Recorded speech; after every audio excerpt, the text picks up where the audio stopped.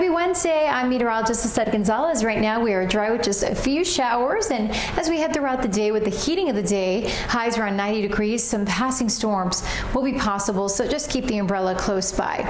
As we head into your Thursday, more of the same scattered storms due to some lingering moisture. So dry are those forecast to move in just in time for the weekend. So a mix of sun and some spotty storms on Friday and mostly inland storms Saturday, but really more summer sunshine expected.